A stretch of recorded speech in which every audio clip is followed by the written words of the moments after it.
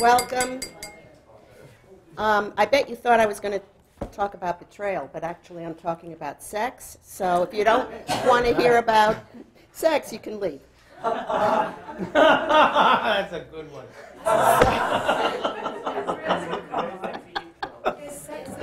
I'm out of here. No, it's not a euphemism at all. It's quite literal. It's a literal translation. Right. I'm going to just start out. I'll go first, and then Keyne will go, and then Kate, and then Alexis. And I really don't want to go into the bios because you have it and it's boring. And so I just want to say that I am the series editor of the WordWorks International imprint, and that last year at ALTA, I saw Keyne, met him, and his book is coming out in a couple of months, 2 months, in time for AWP. So that's one thing. Otherwise, I was a former cheerleader, and I went through AU's MFA, American University's MFA program, which, by the way, I believe was the first, this was in the 80s, that had a translation requirement. Keyne is a beekeeper. He makes honey. He plays the ukulele. Something else interesting that I'll think of. Kate lived in Moscow, and she didn't just study there. She is a classics department head. And Kate is Russian language. She lived in Moscow. She worked for a while with CNN, and then she ran a business helping people find their roots in Russia. Is that true? Well, you're correct. And Alexis has written 9,000 books and has been everywhere in the world. And I found out that he had sunstroke in Marrakesh. And that's about all. Oh, Sunni. I guess I should mention Sunni. Okay, so this subject is about betrayal, but there are many different kinds of betrayal. There's political betrayal, there's relationship betrayal, and there's translation betrayal. And I'm talking in terms of translation, literal versus literary. How many of you know the origin of traditore, traduttore? It was the Italians who called the French that when they were translating Dante. And they said that the French's translations were neither accurate nor beautiful. Just thought you'd want to know that. But now I'm going to talk about sex. So I'm sure you know the quote, if the bride is beautiful, she is not faithful. If she is faithful, she is not beautiful. Somebody I know said a student in his class said that. I don't think so. I think it was Victor Hugo, but even when I went online, I couldn't find the original person who said that. So simply what that means, if the bride is beautiful, preserves the musicality, the tone, the emotional underlay of the poem, most likely she will not be faithful. Here, faithful meaning to the literary, to the literal, and if it's like pretty close to a word-for-word translation, she surely won't be beautiful, in fact, may even dance with 2 left feet. But I'm not here to talk about the virtues of brides, because I believe that translation is really a ménage à trois. And you also always have to remember that, because there's the author, the translator, and the reader. And the reader, you run into difficulties with the reader in case there are differing expectations as the one of the translator, because the reader may be expecting a literary translation. We are, after all, literary translators, and the translator might be thinking of more of a literal translation, or the other way around, a perfectly beautiful, non-literal translation. Now, best of conditions, everything being ideal, I think the only thing you're going to end up with is a kind of approximation or an equivalence. I don't like that so much, it smells of math. Or the word I really like best is a recomposition. Because it has that musical tone to it. And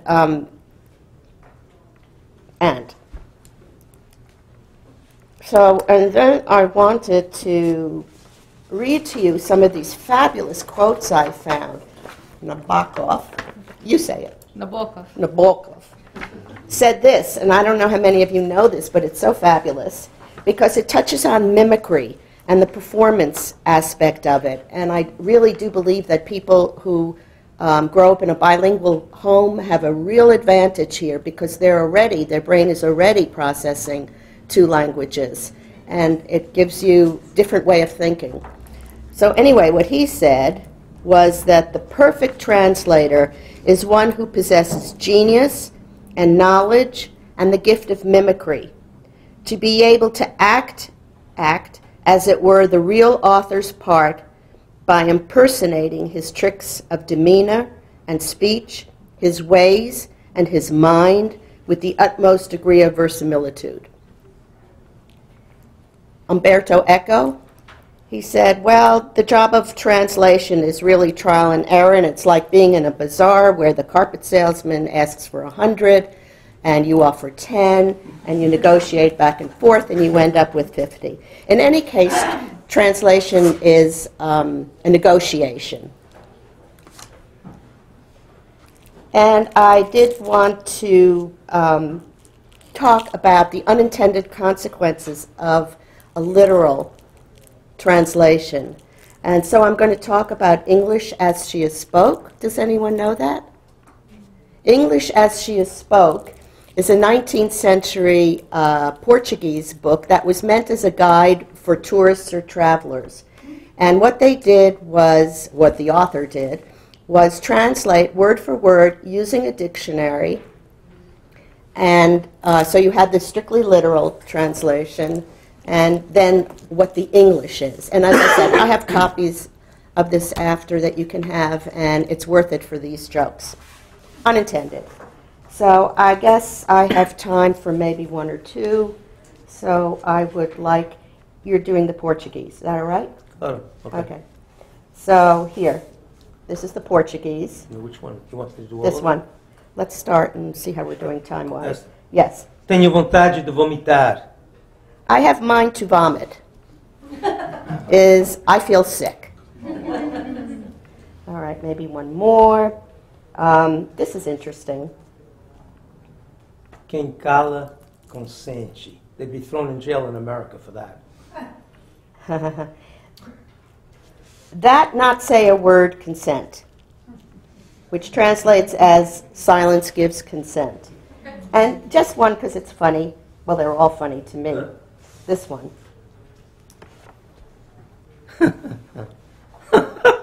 Ok. Este lago parece-me bem piscoso. Vamos pescar para nos divertirmos.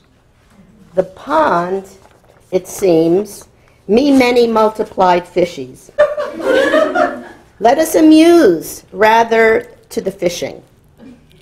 This lake looks full of fish. Let's have some fun fishing.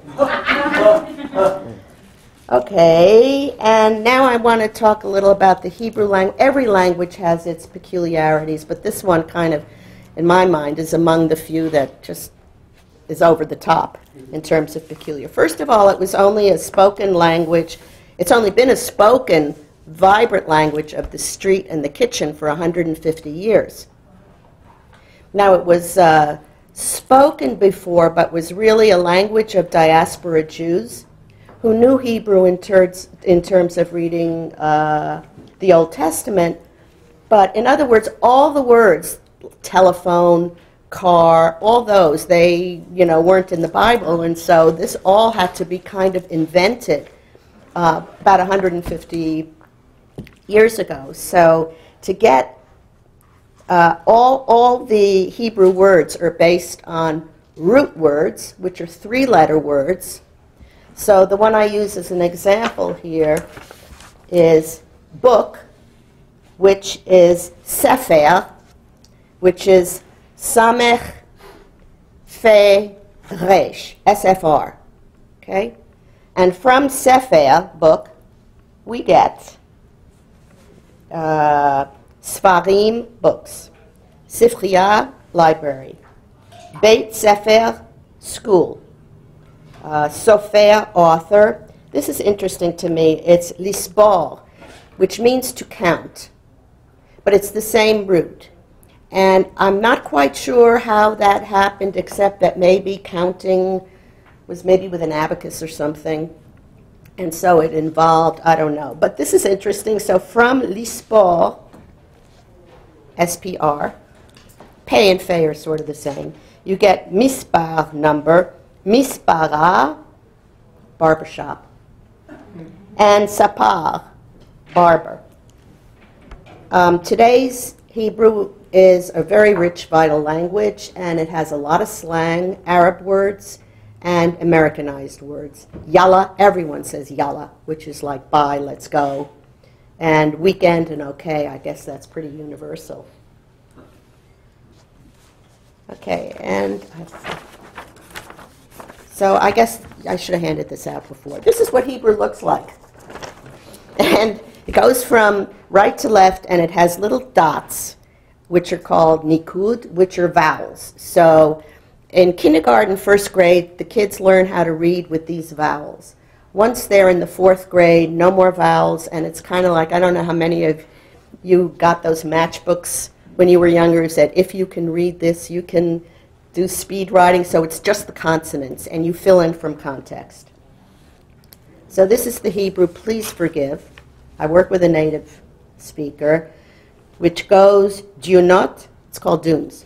Dionot, hachol shelori, meshavot legishme habracha shel maga yadech. Al titma hamehi hazman hamechale, lo yachos gam al neve hamidbar shenotar lemiflat hashayerot. This is the literal. Dunes, the sand, my skin, yearn for blessed rains of your hand touch. Don't spend your time on nothing. The time consuming won't spare even the single oasis left for the rescue of the shelter of caravans. I haven't decided on the final translation, and there's some things that are in the original that just can't translate into English because they're clumsy. And so, as I said, this is my basic judgment. If it's clumsy or if it's a poem in English, the author should sound as though they're writing in English. So the translation, which could change tomorrow, in fact, it changed a little on the plane. The sand dunes of my skin crave your touch, its promise of rain. Hurry. Time won't spare the only oasis left, the last to give refuge to this dusty caravan. I'll do it again. So I should say that the author is Moshe Dor. He was born in 1932 in Tel Aviv, so he's a Sabra. Everything was sand dunes. So sand dunes, I mean, his house was built on a sand dune. It's changed today. And the other thing is that they learned Arabic in school, and they really learned Bible, not as a religious thing, but as a literary and archaeological thing. So you don't have this in front of you, so you can't really see that in the original it has blessed rains of your, R-A-I-N-S, of your hand touch. So the first problem was blessed rains, which can sound, I don't know, it sounded a little sentimental to me, although the word blessing is really important. So I did change that to the promise. And you know, that occurred to me out of the blue, and I thought, what a genius you are. I have no idea where it came from, but it's just, I was thinking, your touch, rain, how do I get that? And my first thought was to do the sand skins of my skin thirst for your touch. And I thought, oh, clever Barbara. But I got rid of it because it sounds too clever. I don't know how many of you agree with that. The sand dunes of my skin thirst for your touch. Mm-hmm. So, and then the other thing was, and this I'm still playing with, the sole oasis left, the only oasis left, the one oasis left. It's sole on the paper, but I think I'm going to go the only oasis left. And then I did change the ending again. The last to give refuge to this dusty caravan. You won't find dusty. in the original, but I thought to convey kind of the age, the sense of age, and, you know, the broken down body, I put in dusty caravan. And otherwise, they're just the obsessions about crave, yearn, long, desire, which I'm sure we all do. So that's my presentation. So what was the betrayal, Dusty? The betrayal was putting in the promise, which sort of works meaning-wise. And the dusty caravan took the place of rescue, shelter, caravan. I mean, it was a clumsy word in English. And of course, I went back and forth between rescue, refuge, shelter, all those words. And as I said, my decisions are based on sound. I want to make a comment on your translation, and no one will agree with me. It's terrible. It's about the word skin. No. I encounter the word skin all the time as a Portuguese translator, and I usually end up with flesh. But this may be my own peculiarity. It's because the K in the word skin really bothers me. And it feels too prickly, and it feels too superficial. And flesh, which rhymes almost with all these wonderful words like breath, fresh, freshness. Flesh, to me, is the skin deepened. Okay, so here's... And so you have a whole different feel. Here's my... Can I just say that the skin is the largest organ in It the is. human body, and that there is an active quality to the word skin, and flesh feels very passive to me. It does? It's more like the meat. Well, and that's not where the poem is going, because sand dunes are surface. Organ is an active thing. There's something active in the word. So, okay, well, I said everyone would disagree with me. Fine. And I forgive my word skin because that's where I found crave, skin crave, which dismissed yearn, desire, long, and all that. It's hard to think of sand dunes as flesh. All right. Yeah, I think. Well, but, excuse me, it was the sand dunes of my flesh crave your touch. When you think about water coming to a region that is arid or semi-arid, the water, of course, doesn't just sit on the surface. It penetrates and gets down, and then roots and things grow up. So the flesh is what is right beneath the skin. That's The how I flesh is already juicy, whereas skin can get dry. There you go. That's what I was thinking of. That's exactly. You're right. Flesh does already sound juicy.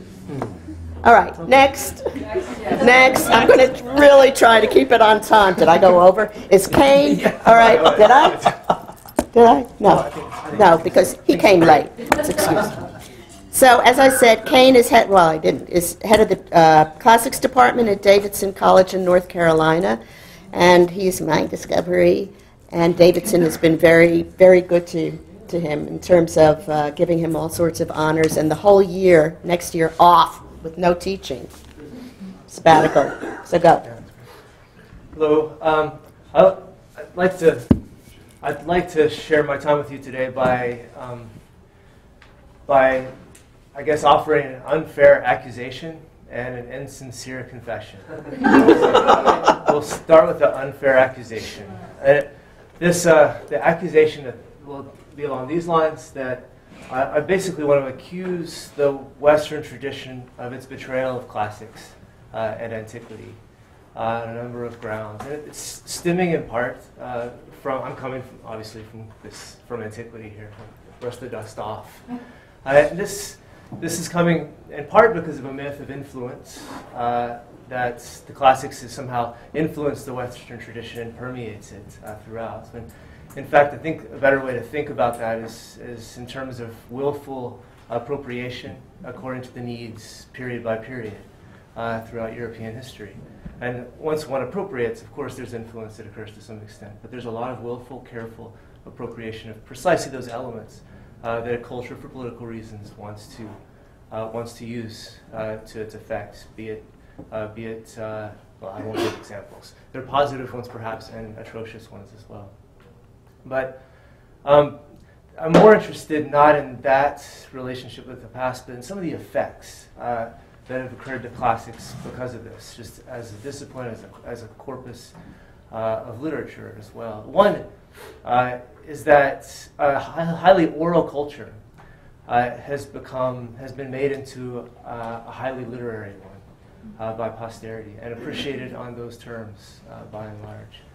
So, for example, oral Homer's epics, the Iliad, the Odyssey, and even literature through the 5th century BC is really fundamentally oral.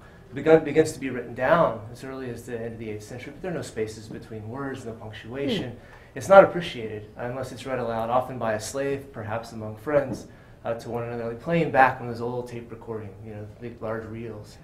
And it's only accessible through the magic of reading it aloud, having it come out of your mouth, enter your ear again, where it takes on new meaning.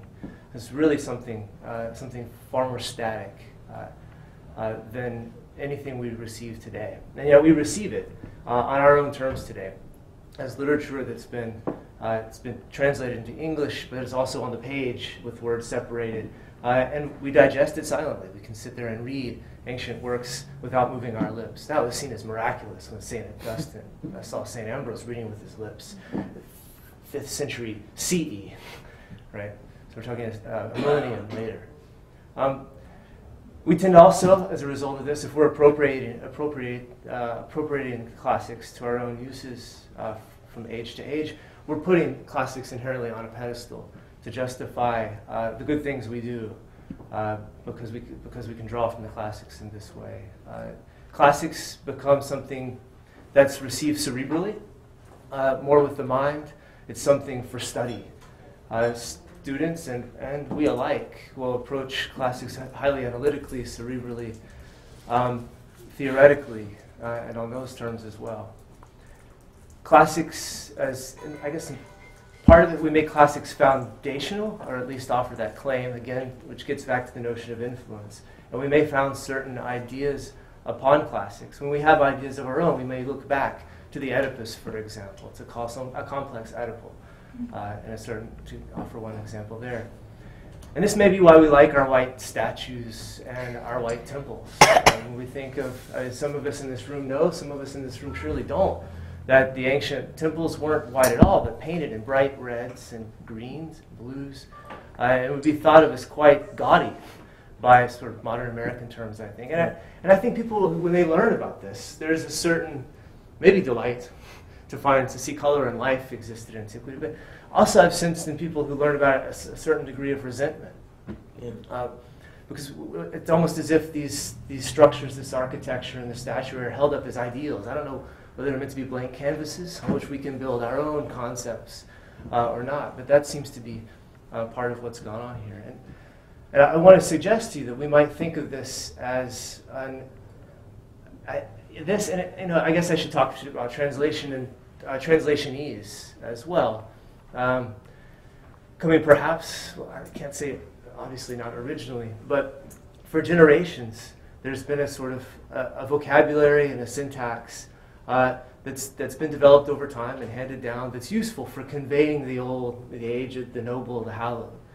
And that's a very dangerous thing. There are also, I heard at one panel here at this conference, people talking about the lobe trots. The lobes trot less closely now than they used to, but there's still a very real thing. And there's a kind of a more academic, distilled approach to the classics, sort of getting it right, word by word. And both of those are problematic. And I wanted to suggest that, in essence, that our relationship with classics as a whole has been one of domestication. Not in the, and I'm kind of playing with the foreignization, domestication concept, to suggest using domestication in the sense, not in making native necessarily, but in utterly taming it, subjugating it to our own ends throughout the Western tradition. And so when I'm frustrated by this as a teacher of classics and ancient literature, and so we can come to my confession, to my disingenuous confession. And something that I'm interested in doing is making classics more viscerally accessible to people. And with one example, and this is the example that Barbara's been referring to, is to try to make Sophocles a work that was performed. Many of us don't realize that these Greek tragedies that are put on were put on once only before 17,000 people. They were meant to be received in performance. They did begin to have their text preserved after a while. We have very few, actually, relatively few compared to how many went on. We're lucky to have those. But we, again, appreciate those as literature, not as the singular performance that they were meant to be in honor of a god in a theater, which is a temple today to Dionysus. So a really religious mass cultic event that could have held, depending on the time period and how badly the war was going, between half or all of the citizenry of Athens.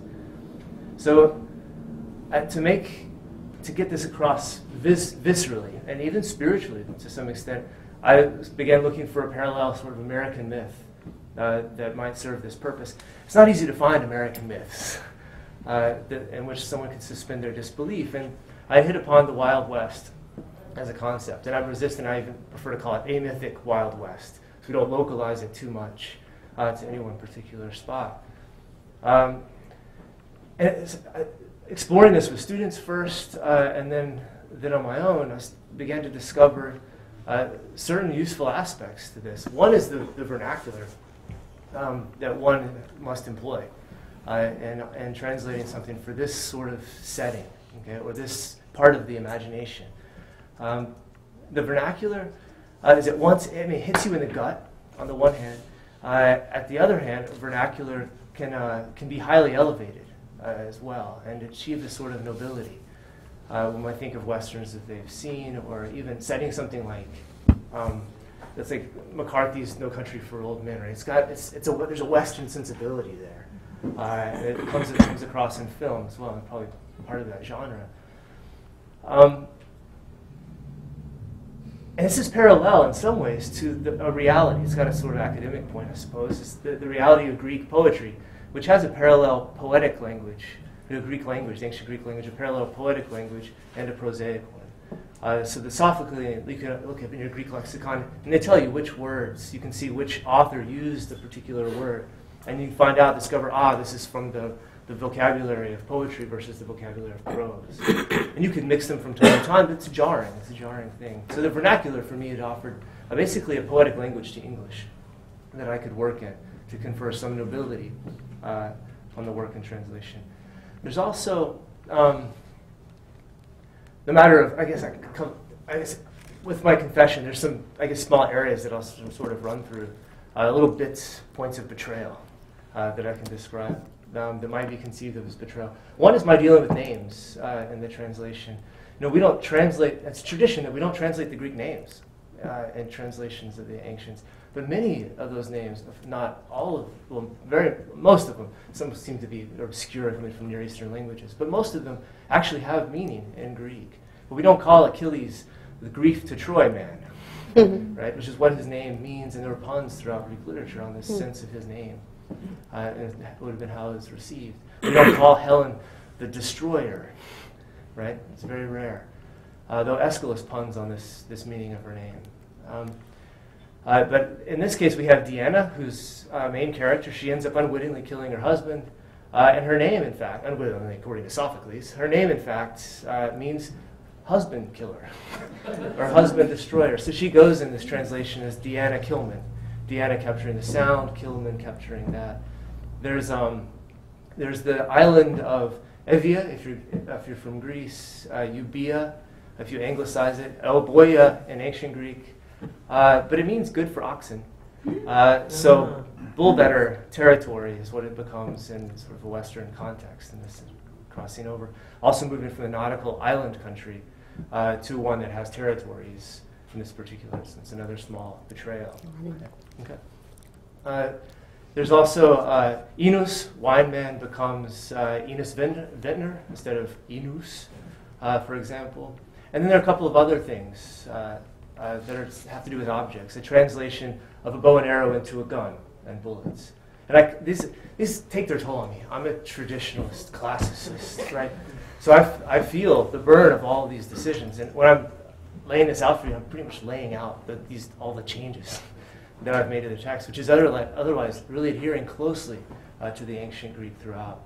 A boat, to go from one island to the next, becomes a wagon that brings the soon-to-be a corpse of the Son of God into town. And the Son of God is the son of Zeus, actually. And it's the one that all the other deities still exist. But Zeus inevitably becomes God in this context, which I have come to love, because it creates it invites the reader in, this whole mythical landscape. But at moments throughout the text, it's punctuated with a kind of a jarring realization that, no, we are reading an ancient text that's coming out of antiquity. So there's mention of Apollo, Artemis, other deities who aren't translated and aren't major players in the play itself, but more often a frequent reference to God, which has more an academic point as well. God is. I hope you'll read from your translation. I don't have it here with me. You can do it by memory, I'm sure. I'm going to do a piece from it at the Declamación tonight. Okay. I can do something. There's God is in Greek, hotheos. It enters into the Christian tradition as hotheos. It means God.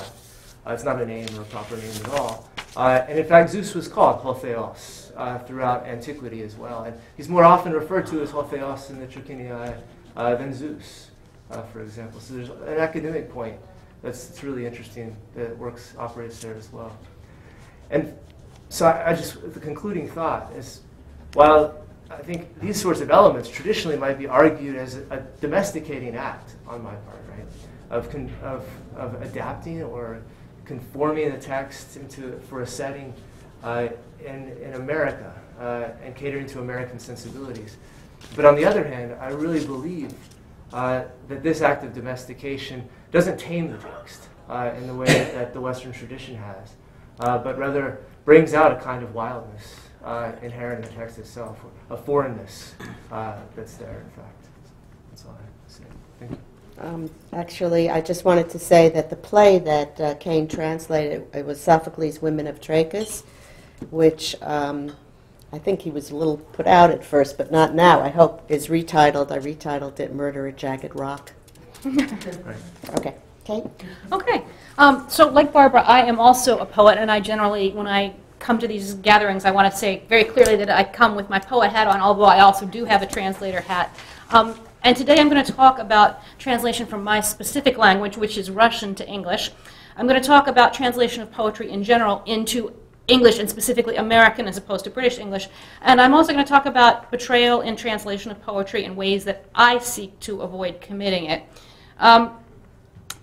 Before I was a poet or a translator, I was a language major, and as many of you know who started as language majors, that notion of what a translation was and how it worked was very literal, word to word, and you wanted to stick very, very closely to whatever core meaning something had. And so consequently, from that perspective, almost everything about literary translation feels to me like some kind of betrayal. And it's sort of one of my own burdens, just been carrying that notion of such strong fidelity to a source text that has been a problem for me as a translator. Russian as a language differs significantly from English. It's an inflected language. It uses cases to indicate grammatical function. You know, in English, changes in meaning, we can do that by adding words to a sentence or moving words around in a sentence. But in Russian, very often, changes of meaning they're reflected in the words themselves. Changes to the body of the word through inflections or by adding suffixes or prefixes. So it's structurally a very different language. And the fact that Russian is plastic in that way means obviously that syntax is much more flexible than English syntax, and there are obvious implications for a translator in dealing with that, because there are things that sound absolutely absurd to us in terms of phrases turned around and foreign and not, or not spoken, not in a commonplace type of speech, that sound perfectly normal in Russian and Russian syntax. The other thing about Russian poetry is, even though in the last 25 years or so that there's been a strong push towards free verse, in general, it retains a strong formal bent, even in contemporary poetry, even in the spoken word scene. And it relies heavily on the music of the language for its power. And so let me just say in opposition to that, American poetry, on the other hand, I personally am more of a formal poet than not, but the overwhelming trend in American poetry in the last 50, 60 years has been towards free verse, which is a strong emphasis on how the words look on the page and where the lines break. Of course, there's still some element of music to it, but in general, they're very strongly contrasting notions of what poetry and what music are, and we have a problem of how to translate a largely formal and musical poetic tradition into a largely informal one, without it sounding like something you would get on a greeting card. And I think even more troublesome for me than questions of syntax or formalism are problems of poetic sensibility and tone. Because American poetry in the last 60 years has really, been by turns hip, angry, ironic, postmodern. And Donald Hall very famously talked about the main action in American poetry taking place along the periphery of vision. So it's really a poetry of the outsider, and also a poetry, honestly, that's not mainstream. I regret to say that as a poet, but we're a marginal crew, we poets. And Russian poetry also has a strong outsider tradition, but it's more in the case of in the scope of a shaman or witness poetry, and much more integrated with the overall notion of society than, say, the American poet, the lone cowboy, to coin a metaphor, right? And of course, even more important, I think, is an essential difference in the role of the poem in the two cultures that I alluded to earlier. One obvious example, even in the great 20th century Russian poets, Akhmatova and Mandelstam, Tsvetaeva, they all wrote odes or cycles of poems to the motherland, to Russia as a concept, this sort of great patriotic outpouring, even as the country was literally being destroyed beneath them, and they themselves, their families, were being persecuted. But all we in America can think of, we don't have any concept of the poetic ode to America or patriotic poetry anymore. And I point you to Inauguration Day every 4 years, when the poetic community we put on our collective hats and kind of shake our heads at the official inaugural poet, because the inauguration poem is so odd. It's not something that works generally in the American cultural context. So these questions of cultural sensibility and tone are really the most difficult practical problem for me as a translator, because you can't just slap on a bunch of footnotes when you're translating a poem. So now that I have convinced you that it is absolute folly to try translating poetry from Russian into English, I'm going to tell you a little bit about how I try to do it anyway. I want to say, first of all, with all due respect to Robert Frost, something is certainly lost in translation, but I don't personally think it's poetry. And that begs the question, what is poetry? And in the current issue of Poetry Magazine, James Longenbach, by the way, this is the translation issue of Poetry Magazine, James Longenbach, who is a critic and poet himself, posits that, there's an essay at the end of it, he posits that language is an artistic medium, that it functions like an artist's canvas. And he says that any work of art, and he's speaking specifically about poetry, but it doesn't have to be poetry, is, quote, a transaction between the mind and the world that is played out in the material reality of the medium. So again, looking at language as not an end, but a medium like a blank canvas. And this is similar to what some other poetic theorists have said, including Robert von Hallberg, who argues that poetry has really only two indispensable attributes. First and foremost is its universality. That is, it's accessible to everything. And the second is musicality. So of all these ideas about what a poem is, how it works, the only one that's really based or grounded in language at all is this notion of music.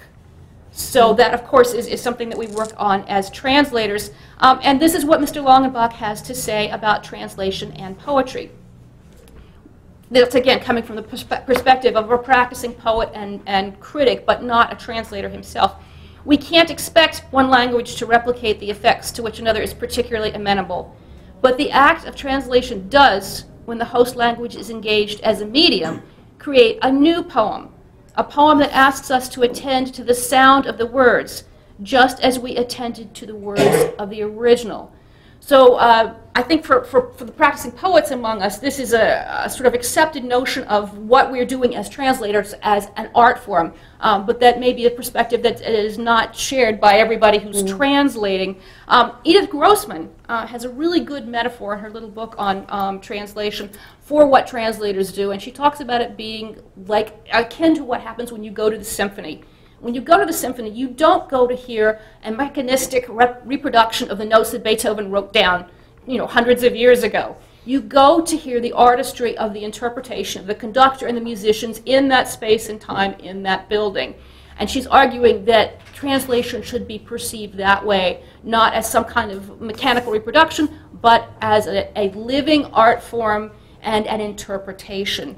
I realize speaking in a group of translators that there's a different also a sense of what an interpretation should be. But in this case, we're talking about the sort of artistic interpretation.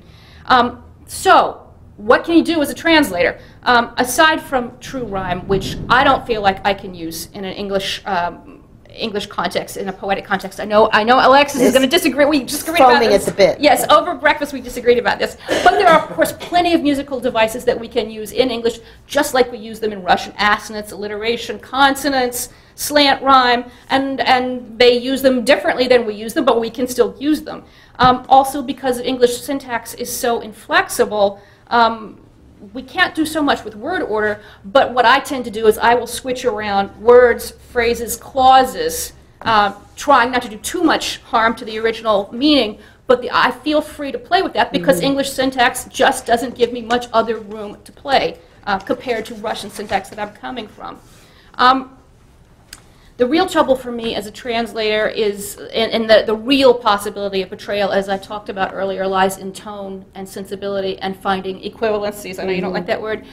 With English, American teachers of poetry like to talk about two registers in English: the Latinate register of words that are high and formal and used for official types of descriptions of things, or magical speech, and then the Germanic register of words that tend to do with things like bodily functions and earthy matters, animal husbandry, or, to use the Germanic word, shit.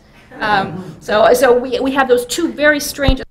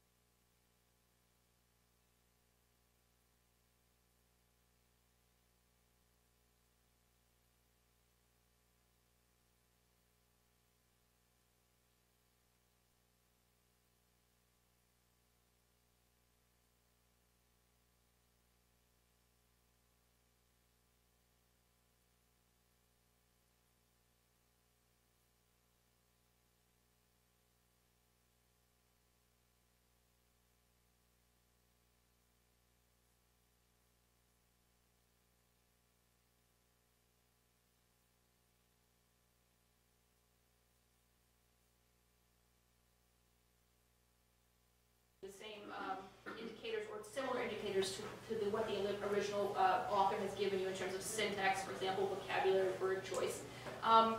There are other criteria. I think I won't bore you with them, but I'm happy to talk to you about them because they changed the way I translate.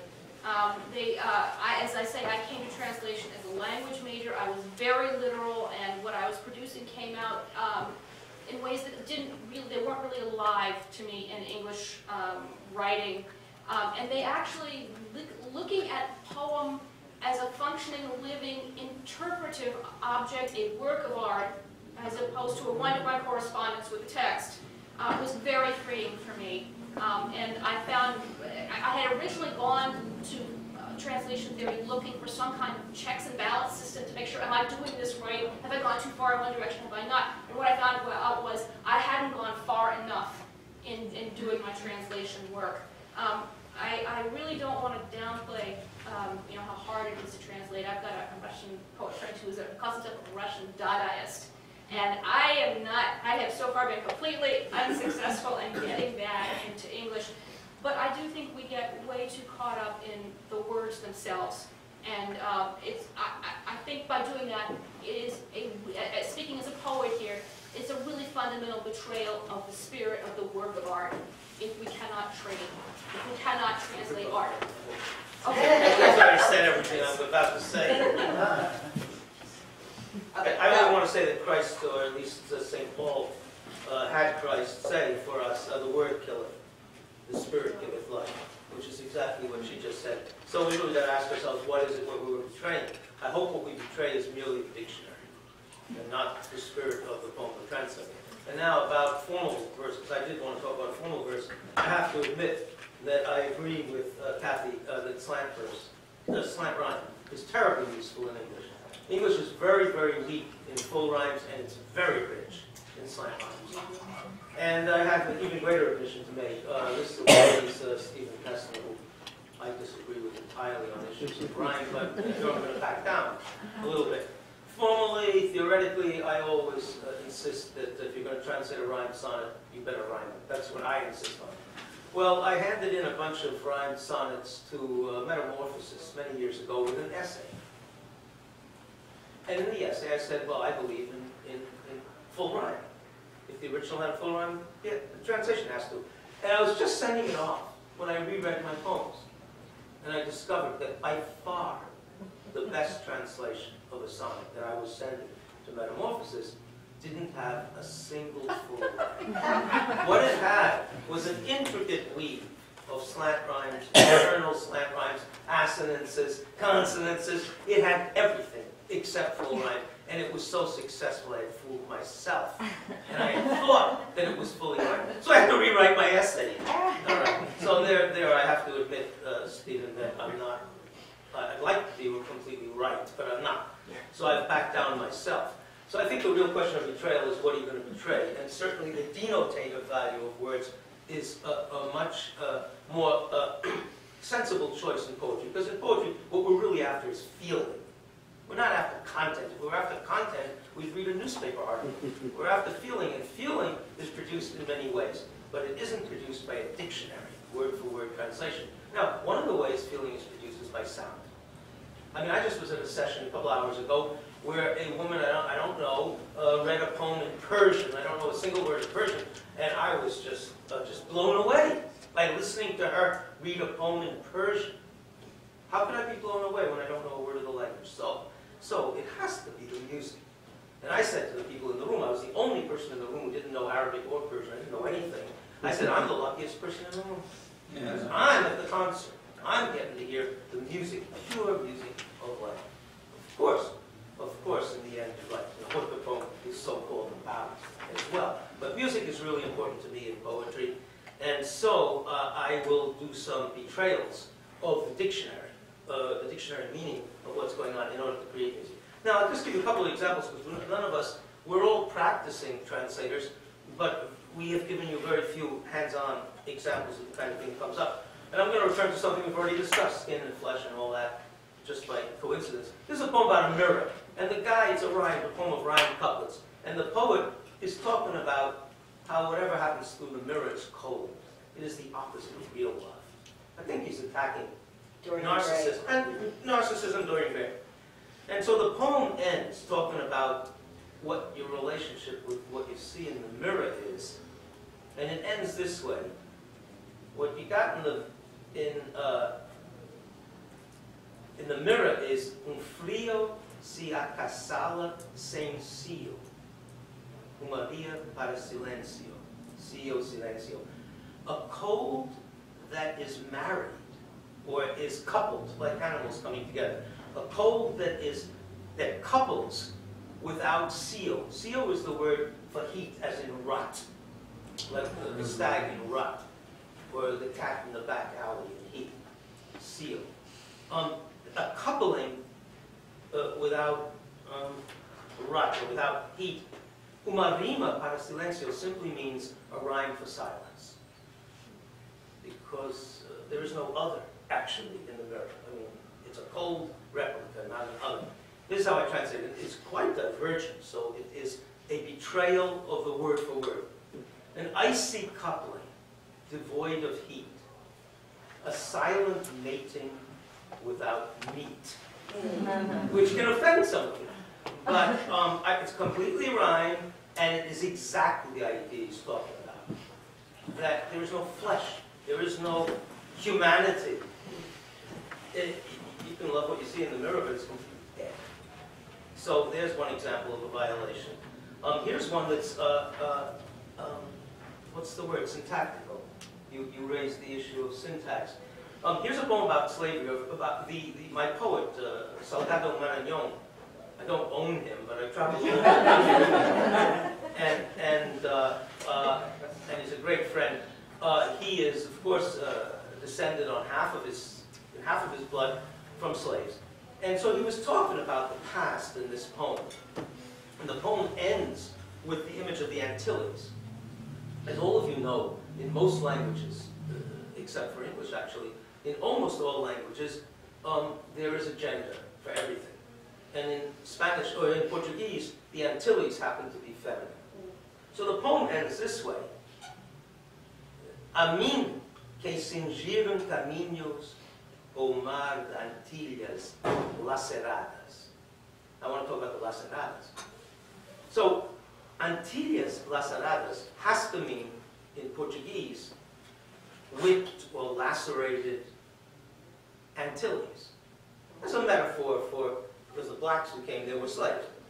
But by changing normal English word order, I got to have my cake and eat it too, as you say. Listen to this. To me, with whom they sailed, his ancestors, to me, with whom they sailed their way to the sea of the Antilles, comma, lacerated. And now you see that it isn't just the Antilles metaphorically lacerated, it's the people who sailed there as prisoners, because in English, after the comma, the lacerated can easily refer to the dominating subject of the clause.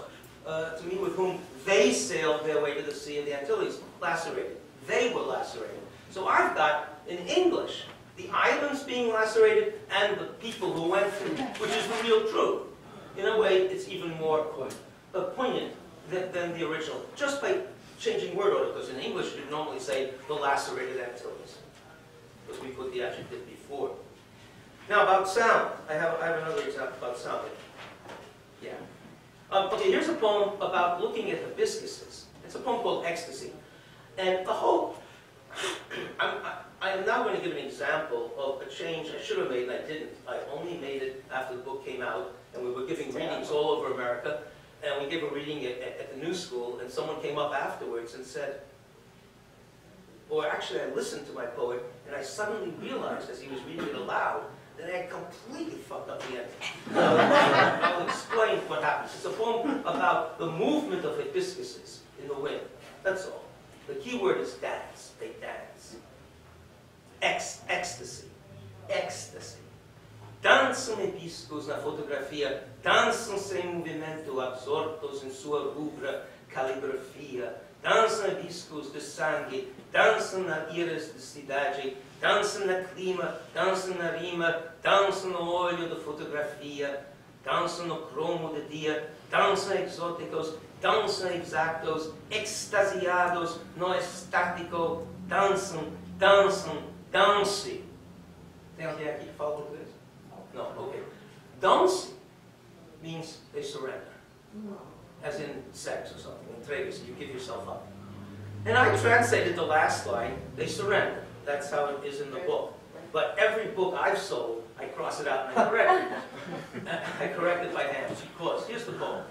Hibiscuses dance in the photograph. They dance, motionless, absorbed in their crimson calligraphy. Hibiscuses of blood. They dance in the eyes of the city. They dance these climbs. They dance these rhymes. They dance in the eye of the photograph. They dance live lithograph of day.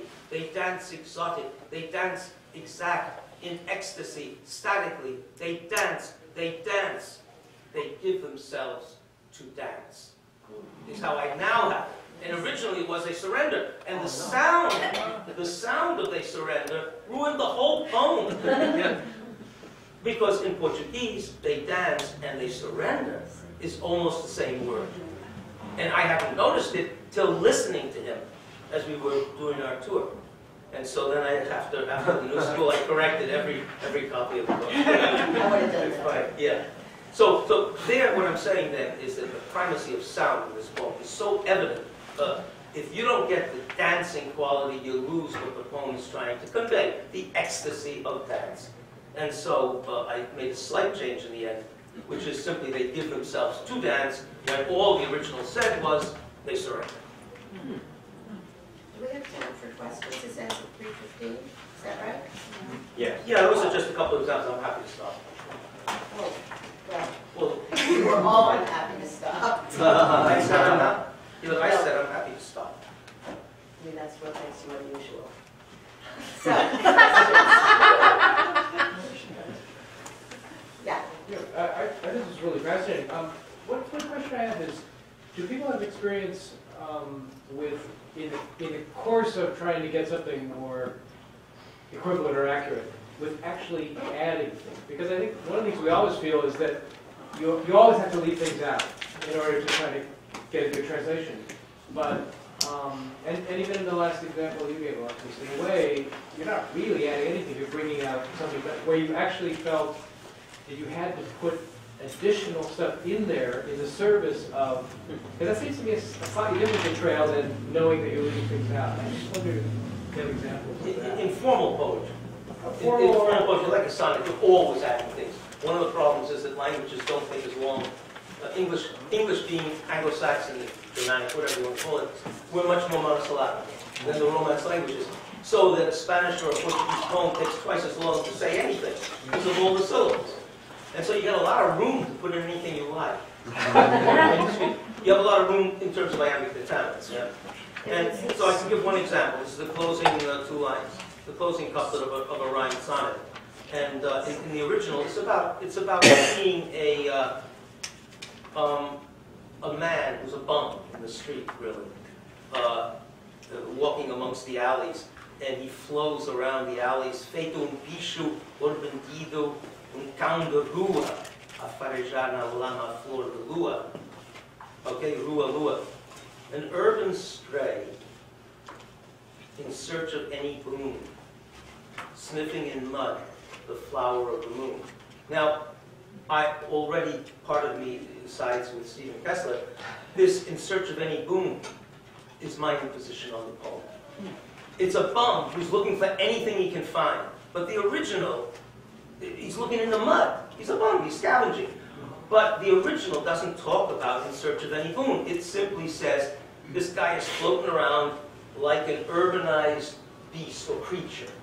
A street dog sniffing around in the mud at the flower of the moon. Perhaps if the mud has a little bit of water, it may be a reflection of the moon. So I kept the sniffing in mud, the flower of the moon, but I stuck in search of any boon. And that may be a little archaic, it may be a little over the top, and it was for the rhyme. I want to say that from the Hebrew, there are so many biblical allusions that American audiences wouldn't know what it meant. And so I added in, there's a poem about Moses, and you may remember that Moses stuttered, so that when God said to him, you're the guy who's going to lead them out, and he says, why me? You know, I am slow of speech and thick of tongue. Why not my brother Aaron? And there's a story connected to why Moses stuttered, and that is that the Pharaoh was told when he was taken and raised in the Pharaoh's house that a child, the child would betray him and free the slaves or whatever. And so the Pharaoh said, well, because he loved Moses, he says, well, let's test him. We'll put before him a bowl of coals, burning coals, and of gold. And we'll see what she reaches for. If he reaches for the gold, we get rid of him. So here it comes, and the baby was very attracted to the gold, the glitter, and he reached out his hand for it, But an angel came and smacked his hand away so that he touched the burning coals and he put his hand in his mouth. Hence the stutter. Now, in reality, that's not. It's a great story. No, it's in the Talmud. It's kind of in the commentary, but it's very important for the sake of the poem. And people don't even really remember Moses stuttered, much less that story. And so I added in mouth as if filled with burning coals. I just put that in. No one's still going to know it, but at least it conveys something of, you know. So I do that a lot with biblical. And this is strange. I use the King James translation of Jacob. You know, he was lame. The angel made him lame. And in the King James it says halting on his thigh. Very strange way of putting it. Right in the poem it goes. I don't know that I have added anything, but I have made significant changes. For example, I have taken poems that have a 5-foot line in Russian and played with that. They might have a 4-foot line in my translation. It's kind of interesting because in general, any time when you try to measure Russian against English, English has 30% more words. But they tend to be of it, the, and words that are not really significant to the process of the sentence. And I often find that that whatever meter the Russian original was in is not, to convey the sense of what's in the original, I need to adjust the meter in English to some degree. The area in the Greek tragedy, the area of translation that compelled me to feel like I need to add something was in the choral lyrics, the choral odes. So outside the dialogue of these really elaborate odes, in some way they're perhaps the most important, most poetic aspect of the tragedy. That's where the playwright, the playwright would compose all the choreography, compose all the music, as well as the words, and teach the dancers and actors and musicians through call and response, basically, to train them. Really elaborate, really important. And it became important, I realized, really a student of mine said, as soon as I read a monologue out into the class to sort of see what they thought, she said, you'll never pull off the choral odes. And in that area, so I began really closely, the translation begins adhering to the Greek really closely, but as the play progresses, I start to integrate some rhyme for a sort of a kind of a ballad effect there. And the addition that I'm thinking of comes at the conclusion of one where I actually repeat the final line, which you might expect, to bring home the grand conclusion of the Greek ode. There's the repetition of a line. It's not repeated in the Greek, but it would have that weight that a repetition gives us in a modern song. So, yeah, I found myself in that. Just to be clear about that, Greek prosody doesn't. There's no rhyme. No rhyme. No rhyme at all. Yeah. It's just too easy. Yeah. Anybody else? Well, actually, I wanted to answer that same question. That once in a while, you add something because it's such a part of your culture. And it couldn't have been in the original. And yet every reader in English will respond to it. So I end the poem here, which is in praise of paper. The guy is against computers and, virtual world is taking over. And he's saying, well, I hope paper will survive in some way. And how do you pronounce this? Origami. Origami. So his image of paper surviving is the origami tiger. And he has this whole rhyme couplet poem about it. And he ends the poem saying, in Portuguese, because in an instant, it can arm itself, paper can arm itself in a tiger, an origami tiger. Okay? And in English, I wanted the poem to end strongly, and of course I'm looking for rhymes. Fire cannot scatter, nor can water splatter, to prevent it turning to a bright origami tiger in the night. And so I've got Blake backing me up. And the original couldn't have had that, but I told him about it, and he was delighted. So there's something that's been imposed on the poem. Dangerously close to a paper tiger. But the republished. Yeah, I mean, this whole conversation has illustrated my response to this, what I think is a false dichotomy between formal and so-called free verse. Because free verse is just as formal as so-called formal verse. It's just formal in a different way.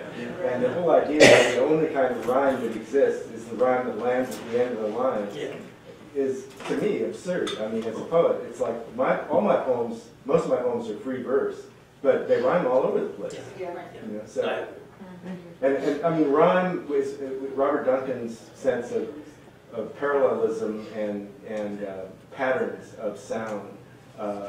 Is I think a more generous concept of rhyme that I think applies to most poets. In fact, that's perfect for much of the Bible, like Ecclesiastes, and for much of world literature. The parallelism is the rhyme, not an actual rhyme being the rhyme. Good question. I want to come back to the issue of proper names. It seems to me that proper names have a rather special status in every language, and that part of that status is that their etymology becomes invisible to most people who are speakers of the native speakers of the language. And I remember my great surprise when I started learning other languages to realize what the last names of my childhood friends meant. So that, in a way, if you have a character in an American novel and he's named Schneider, you don't necessarily want your translator into Russian to make it clear that that means Taylor. You see what I'm saying? So in a way, I'm sort of opposing your proposition. Are you looking at me? Yeah. It sounded. Yes. What do? I feel like I have to defend my choice in this particular instance. I agree, and someone translating Russian should be sensitive to the fact that, for Americans, the last names aren't looked to for meaning typically, unless they're intentionally. I guess if they're used or deployed to literary effect, and it seems clear that they're playing on something thematic in the work, right? We need to be sensitive to that. But the Greeks played with names and meanings of names all the time, assuming that people were bringing assumptions to them. The rhetoricians do it. It's done in tragedies. Oedipus is well known. But when we receive Oedipus in translation, we hear his name again and again, but we don't realize that it's Swollenfoot until we're getting towards the end of the whole play. But the Greeks are hearing Mr. Swolefoot the entire time leading up to that. And maybe there's some surprise because it could mean, his name could also mean Mr. No-Foot, K-N-O-W, and refer to his knowledge of the riddle of who walks on how many feet at what time. So there's that suspense that's achieved. That'd be tough to pull across the translation. So I think culturally the Greeks are just different than Americans. And I don't know enough other languages to know how commonly in other languages people would readily attach meaning to names. But it's certainly more so true of Greek than it is of English. That's what I want to respond to. Yeah, I would add to that too that Thomas Mann, for example, in his novels, loves to create what he calls in German speaking names. So there's this guy named Klöterjan, which doesn't really mean anything, but it sounds like this guy is just all about his testicles. It's not an approximate. It sort of invites that reading. And Dickens so how do you? is famous for that. Pardon? Dickens, of course, too. Yeah, right. All this. So the realist novel is full of that kind of stuff that you have to deal with because the intent, of the original is to cause these sorts of echoes, and so those pose really fascinating problems because it seems so heavy-handed to do in some ways. But like Killman kind of works, but in Vintner, I'm not sure. Are we thinking, oh, this is what the Greeks would have felt or not? But I think in some, modern prose, it would be difficult to find that line between a sort of a gesture and the hammer. The original name of your hero, who doesn't really appear in the play, but was Herman. Remember? Yeah. Herman, and I said I just don't like it because it sounds German. What's a German doing in the West? And even though there were Germans in the West. Yeah. So. Yeah, he was Herman Leroy Killman. Yes, that's his full name. And it's Heracles. And that was something I added. I called him Herman, and that was too much of me entering into the play. And it was good advice, and I excised it. So that guilty pleasure that we have in finding something we think is just beautiful and Yes. in there. And I called him Herman because there's a point where she's worried about Herman's fallen in love with another woman, a younger woman. And she says, I'll be known as his husband, but her man. And there's this play on that. That works in the Greek, and there's a play going on in the Greek, but it's not with Heracles' name. But I put it there, and that name, it was good to get rid of it. Now he goes by Hercules. No, because I've heard- Herc for sure. And I have heard Herc for Herc sure. in- Herc Herc for sure. in the West.